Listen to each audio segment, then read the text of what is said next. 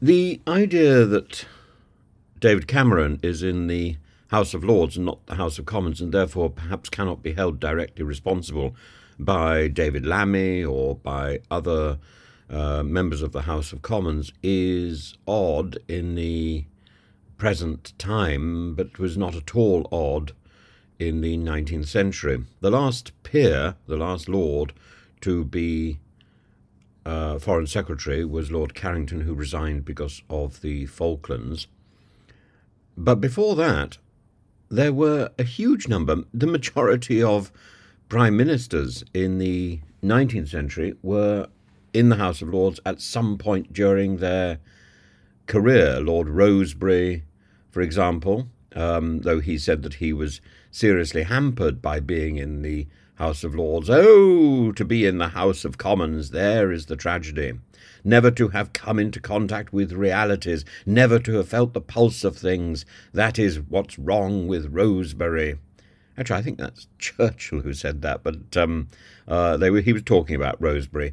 Lord Aberdeen, Lord Portland, fairly ineffectual, and George Canning, who gave his name George Canning until Liz Truss was the shortest serving Prime Minister, didn't like the Duke of Portland, and William Gladstone.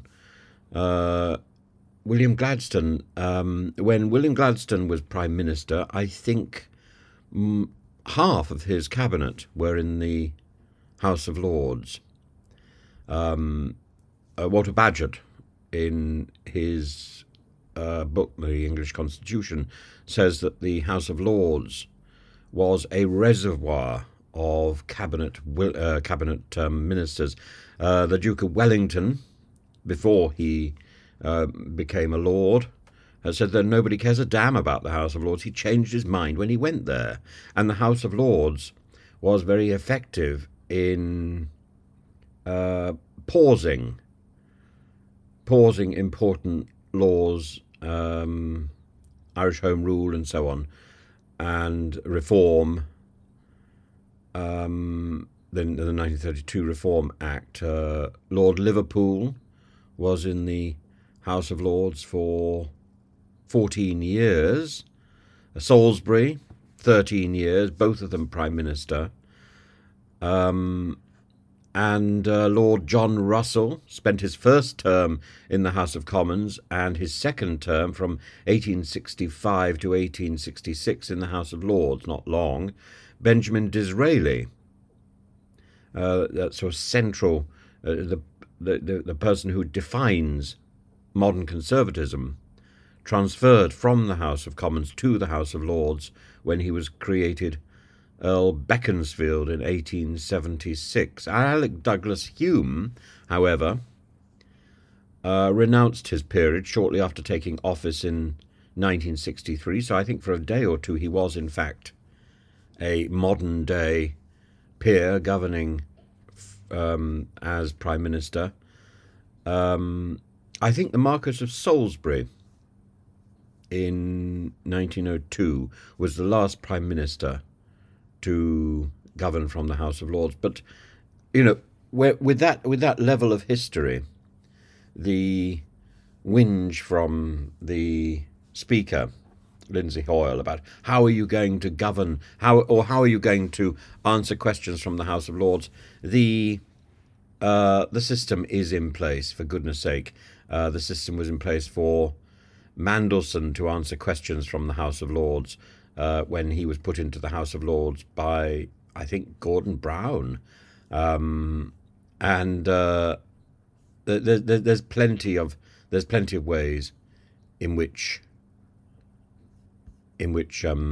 David Cameron can be held responsible, and he can certainly be held responsible in committee meetings. And otherwise, I suppose his deputies will have to answer questions. But that's always been the case for a foreign secretary, who is often out on the, I was going to say out on the town, out doing diplomatic meetings around the world, and simply cannot be present for all the scheduled meetings in the House of Commons. So I think this is an interesting and exciting appointment, and it lends a level of dignity simply because of David Cameron's past as Prime Minister to the office of Foreign Secretary, which has simply it's not existed before.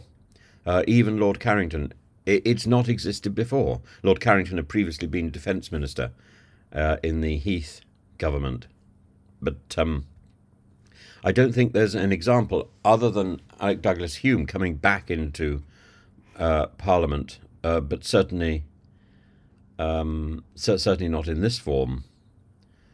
I don't think there is an example in modern political history.